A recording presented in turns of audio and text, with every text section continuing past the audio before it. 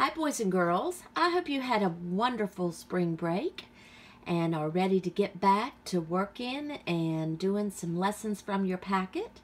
So today in writing, your assignment, it tells you to just read Scholastic News, This Plant Stinks. This is in one of the pockets, probably the front of your binder that we sent home with your assignments. And inside of it, you should probably have this sheet that says informational writing. Now today, we're just going to begin reading and we're going to be collecting some facts from what we're reading that we'll later use in our informational writing piece. So the directions for today, again, just tells us to read the Scholastic News, This Plant Stinks. And as you read it, what I would like for you to do is to read through it one time. And you can read it with your mom, dad, parent, guardian, whoever's helping you at home.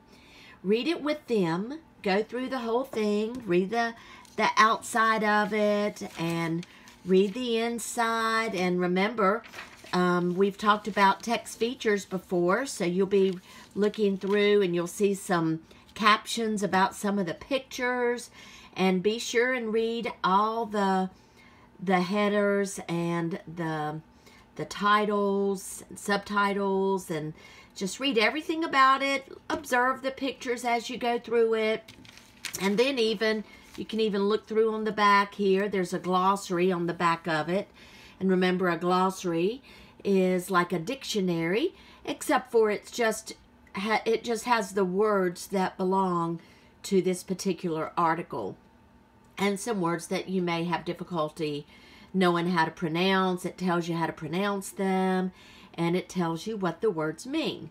So the first thing is just to read through it and be familiar with the vocabulary words and kind of get an understanding of what the article's about. And then I would like for you to reread that article from the front to the back.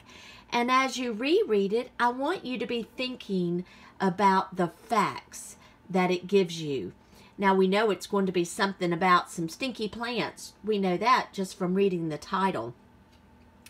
But as you read through it, be looking for facts. And remember that facts are sentences and statements that have and can be proven.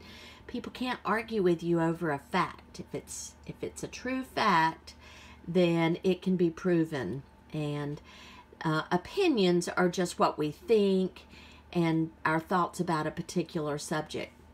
So we're going to be looking through this article for facts, and as you read it the second time, I want you to circle some of those facts that you read about, because later on this week, we're going to be transferring some of the facts that we've read over to our informational sheet, right there. But you don't have to do that part today. Just read the article, This Plant Stinks, read it 2 times. First time through, familiarizing yourself with the words, the vocabulary, and what it's actually about. Look at those text features, and then the second time, go through and read it again and circle some facts that you've learned from reading it. We'll come back with a second video and read it together, and I will show you some of the facts that I circled.